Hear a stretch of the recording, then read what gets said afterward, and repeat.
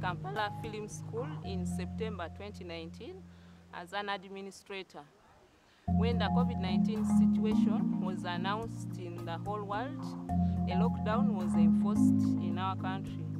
And when a lockdown was enforced, it means schools and other places were closed. Since I was working in a school, I had no source of employment.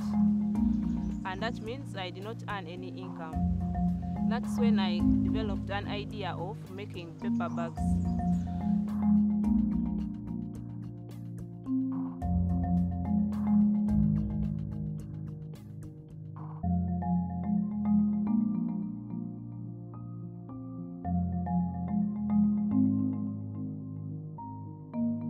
There are some papers which were in the office and I was not using them. So I went and collected the papers and decided to make paper bags. It's from the paper bags which I sold out that I got some income.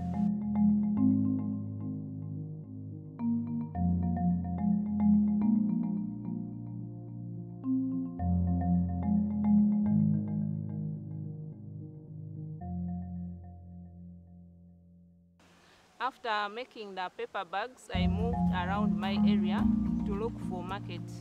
I went to the people who sell chapatis, Rolex, chips and other things.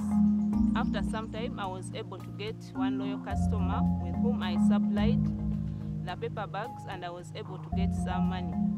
The money I got from the sale of the paper bags is the one I used during the lockdown to buy basic needs at home.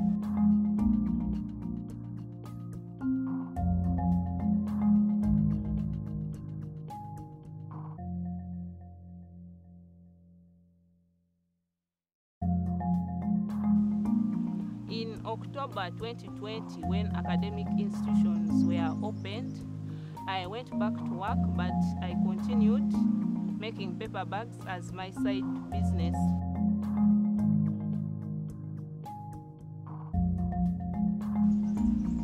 The advice I give to the youth outside there is to make sure they develop a skill or have an idea which can enable them generate income during times of hardship.